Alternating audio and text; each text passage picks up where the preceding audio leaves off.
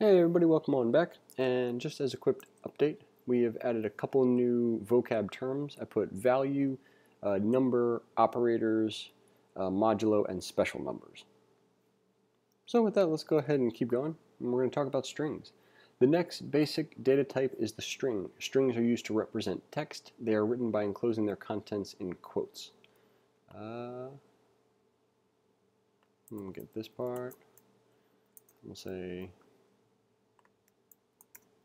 strings are used to represent text. They are written by enclosing their content in quotes. And we'll put a little note right here. It's going to be a single quote, double quotes, or a backtick. Now, they're going to tell us that in a second, but why not? So down on the C, and let's just go ahead and copy all of these and put them over into the code section. And of course, all we're doing here is just having a look at them. So those are the three ways to write strings. You can use single quotes, double quotes, or backticks to mark strings as long as the quotes at the start and the end of the string match. And so all they're saying there is that we cannot say something like that. That's not really going to help us. In fact, it's going to consider this quote to be part of the actual string. Now, what we're about to talk about with escaping quotes actually gets completely removed by using backticks, but nevertheless, it's a good idea to talk about it. So almost anything can be put between quotes, and JavaScript will make a string value out of it. But a few characters are more difficult. You can imagine how putting quotes between quotes might be hard, again, if we don't have backticks, or if we're trying to put a double quote inside of a double quote string, a couple of those things. New lines, the characters you get when you press enter, can be included without escaping only when the string is quoted with backticks. Okay. To make it possible to include such characters in a string, the following notation is used. Whenever a backslash is found inside quoted text, it indicates that the character after it has a special meaning. This is called escaping the character. Sounds like a reasonable addition to our vocab terms. Escaping a character is inside of a string, a character preceded by a backslash, and we'll include a backslash, is given special significance.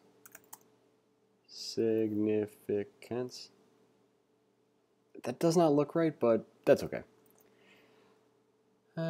Similarly, a T after a backslash means a tab character. Take the following string. This is the first line, and this is the second. The actual text contained is this. This is the first line, and this is the second.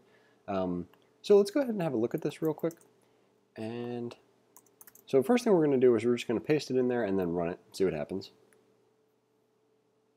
Excellent. So it demonstrates the principle without our needing to log it to the console, and that's nice. There are, of course, situations where you want a backslash in a string to be just a backslash, not a special code. If two backslashes follow each other, they will collapse together, and only one will be left in the resulting string value. This is how the string a new line character is written like da-da-da-da can be expressed. Now, one of the things they're actually ignoring in this is using single quotes if you want double quotes inside of your string, or using backticks, but that's not really super important to know the only way to do things. In fact, a lot of times at the beginning it can be very helpful to know just kind of what's part of the language. So a new line character is written like, and this backslash is going to escape this quote. This backslash is going to escape this backslash. This backslash is going to escape these quotes. So what we should get when we run it is the new line character is written like, and then, well, let's put that over like that so it's not all, oh nuts, it doesn't even it out. Well, that's okay. So we'll leave it like that. And cool. Strings too have to be modeled as a series of bits to be able to exist inside of the computer. The way JavaScript does this is based on the Unicode standard. This standard assigns a number to virtually every character you would ever need, including characters from Greek, Arabic, Japanese, Armenian, and so on. If we have a number for every character, a string can be described as a sequence of numbers. Okay. So we're going to highlight all of this. That sounds like a reasonable addition to our vocab. So we'll say Unicode standard assigns a number. Again, I'm going to even out this so it's all on the same line. assigns a number to virtually every character, yada yada yada. Excellent.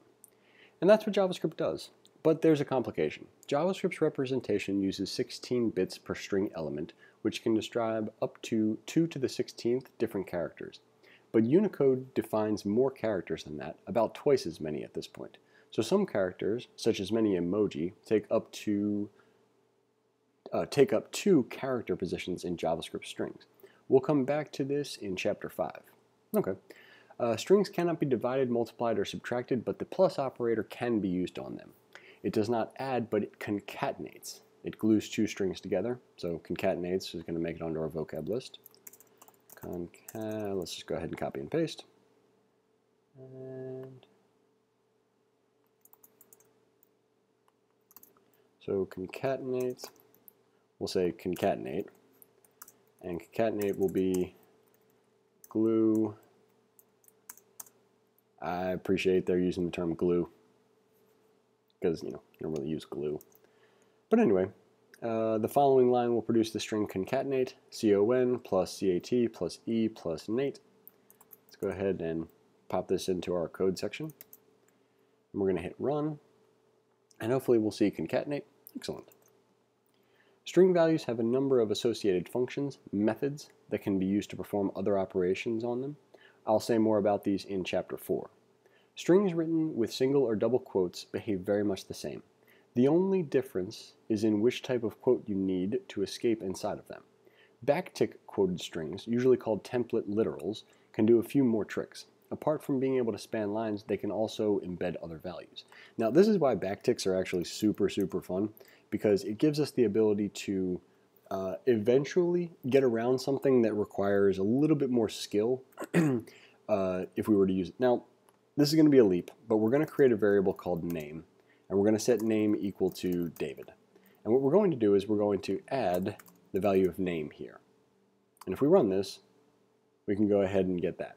Now, it might seem kind of, superfluous, and it is, at least for this example, but we can use what we're about to demonstrate to interpolate the value into the string without having to, use the plus operator. And it's essentially this guy right here. So we use this, and so this $, open curly brace and close curly brace allows whatever's in here to be evaluated and then interpolated into the string. So if we run this, this is going to get calculated and it'll tell us that half of 100 is 50.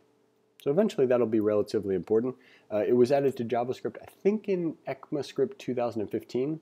But again, you're not really probably going to be asked about what version of JavaScript something was added in. You'll mostly be asked to use modern versions and to be able to get the job that you're trying to accomplish done.